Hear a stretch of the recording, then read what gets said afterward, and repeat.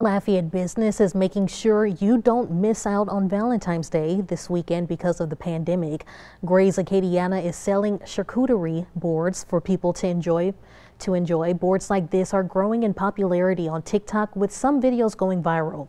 They're normally filled with multiple items like meat, cheese, and is usually paired with wine. The co-owner of Gray's Acadiana says while the pandemic has affected their business, they're continuing to work hard to help customers enjoy every holiday.